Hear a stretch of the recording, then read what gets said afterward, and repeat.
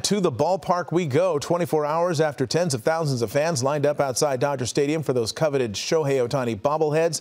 Today, a lot of people are talking about the people who got the Shohei bobbleheads and are trying to cash in. The Dodgers, though, preparing to take the field again tonight. Our Tim Caputo live at Dodger Stadium. Tim, we've seen some pretty jaw-dropping prices online for those bobbleheads. Is anybody really going to pay 20 grand for a Shohei bobblehead?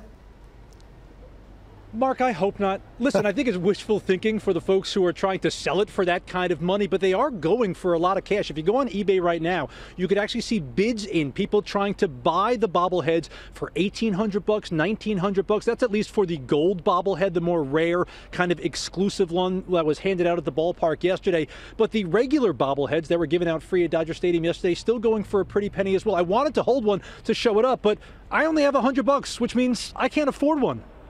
A bobblehead selling for as much as a BMW. I think I seen a gold one going for about $20,000.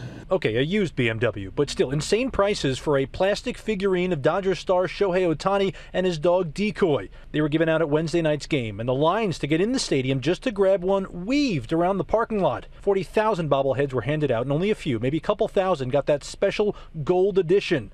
The resale for these somehow exceeding bobbleheads of Dodgers legends, according to Adrian Flores, who sells collectibles at Cardboard Legends.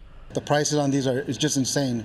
I mean, there was a Sandy Koufax, there was a Vince Scully limited edition done, and the price for those are nowhere near what this Ohtani is selling for. The regular bobblehead can be yours for $150 and up. The gold one, well, you might need to skip rent in September because only a few are listed under $2,000. Those who snag that coveted gold one say they're holding on to theirs. See the prices that they're going for online? Oh, yes. And you're still not going to sell it? Nope. Why not? Because I'm a fan.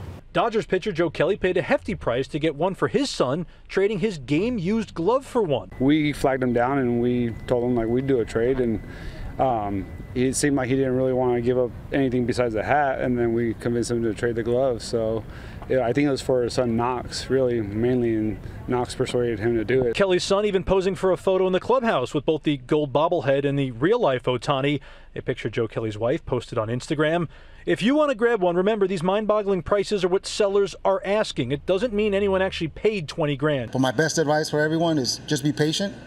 The prices will go down, where I mean, not rock bottom. I mean, they won't be super cheap, but they'll be more affordable in about 2, 3, 4 weeks. Yeah, maybe $1,000, a little bit more affordable for the gold one. That collectibles dealer also said the reason that these are potentially going for so much money is the fact that Ohtani's just so popular, not just here in LA and in the US, but in Japan as well. Everyone truly just wants to get a piece of Ohtani in his first year with the Dodgers, which will likely be an MVP year. I'd like to think, though, all that money is for Decoy the dog, who also has a little bobblehead included in that little statue. Yeah. We're live outside Dodger Stadium. Tim Caputo, ABC 7 Eyewitness News.